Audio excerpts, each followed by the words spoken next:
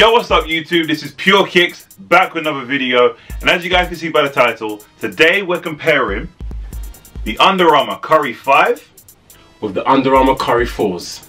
Let's get it, boy. So today we're talking about the Curry 5 against his big brother, the Curry 4. Stephen Curry, that boy is a bad man, bro. Bad man. He's a bad mother. Shut your mouth. I love that. I don't know why. It's the funniest thing to me. I love it. Today we aren't talking about Stephen Curry and the way he performs on the court. We're talking about these bad boys right here and how they perform side by side each other. So let's just get straight into it. So starting out nicely with the aesthetics, Flo, what are you telling them?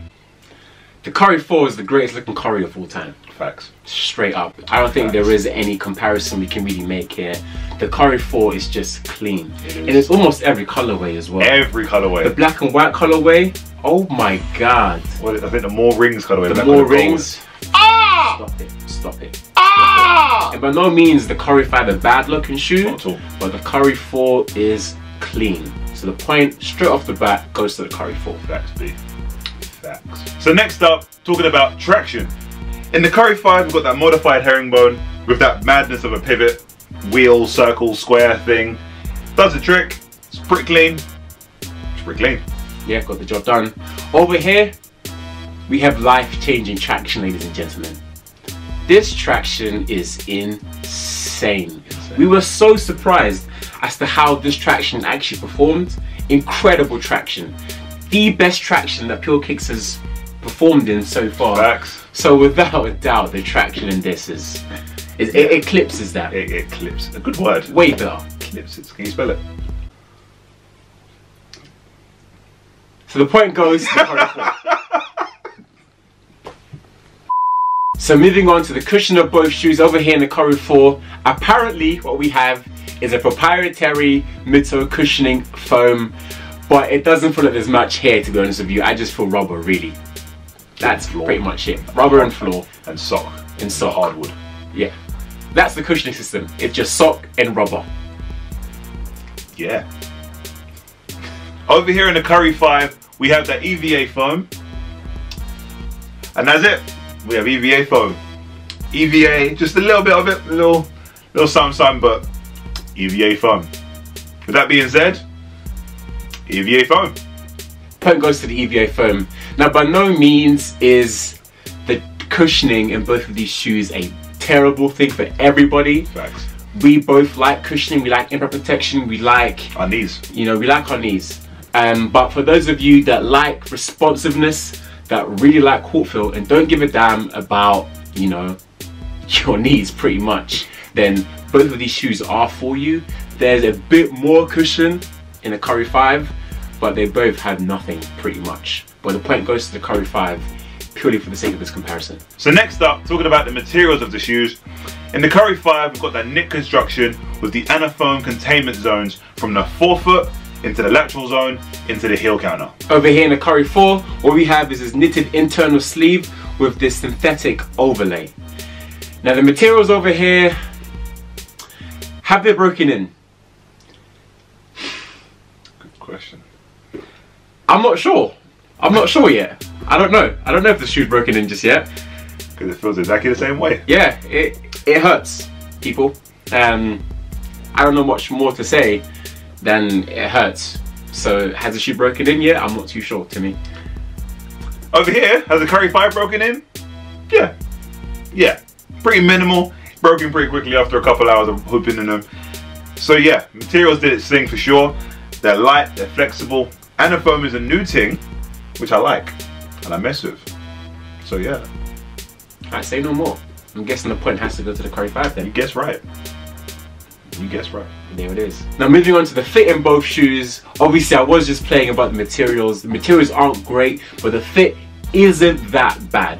Alright, it isn't that bad. Once it breaks in, once adrenaline kicks in, and you're sweating and you're playing hard and you're playing good defense, you don't feel the pain too much. Do you know what I mean? It's like muscle memory. Your brain just gets used to the pain and it's fine. So the shoe fits fine. I've spoken to many people and they really like the fit in the shoe. I hear that. I think it's just my foot. I've got a bit of a regular foot and the shoe is a bit narrow. So obviously I did recommend that if you did get the Curry 4, go up half a size. But the fit isn't the greatest for us wide man them and girl them. When we're talking the fit of the Curry 5, it's pretty good.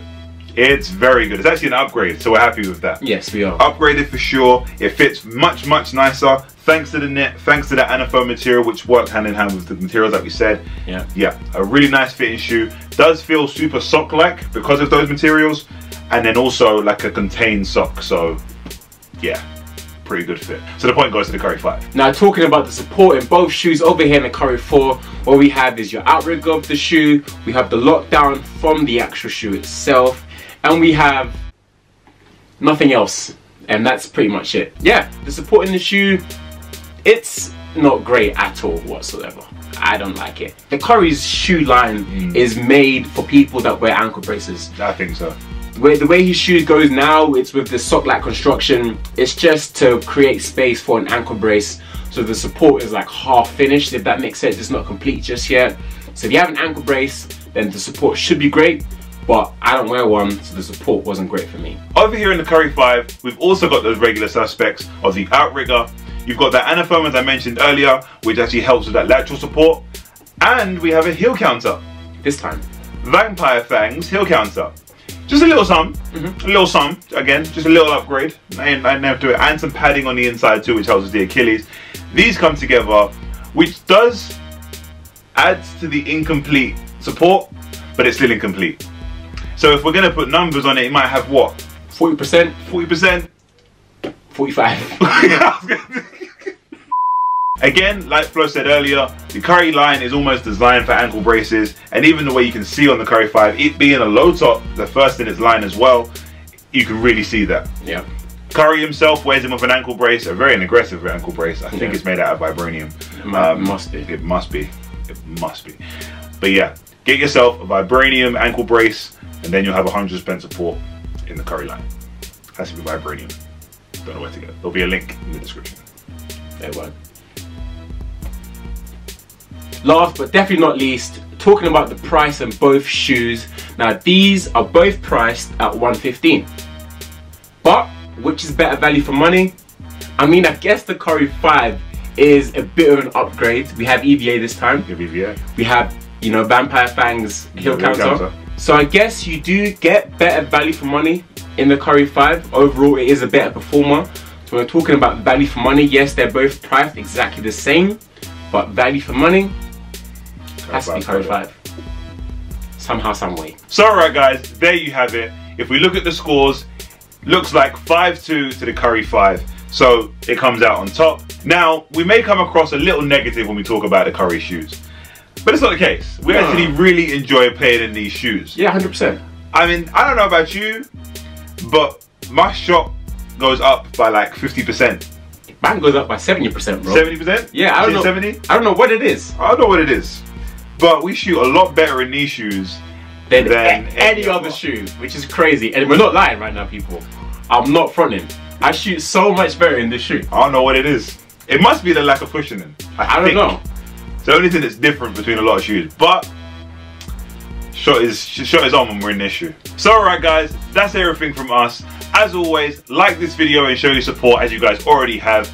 Hit that thumbs up button, we'd really appreciate it. And of course, comment down below which shoe you think comes out on top. Is it the Curry 5 or the Curry 4? We'd love to know if you've tried out both, or if you plan on picking up either one of the pairs for yourself. Follow us on Instagram at PureKicks.ig and on Twitter as well at PureKicks_TW. And of course, hit that subscribe button so you guys can stay up to date with Pure Kicks. Whether it's our comparisons, our unboxings, NBA talks, or performance reviews, hit the bell next to the button, and of course the subscribe button, so you get notified every time we drop a new video. So guys, that's it from us.